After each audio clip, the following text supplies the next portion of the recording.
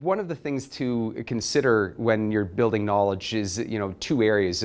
My area is in the science side, and then you've got perhaps the social science side.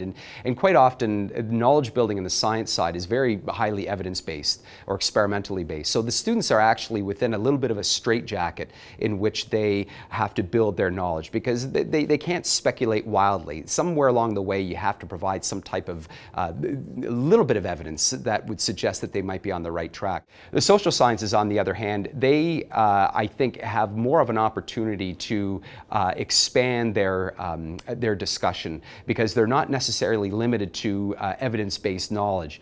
So I think knowledge building in the area of social sciences really shows a lot of promise to get the kids' personal ideas out.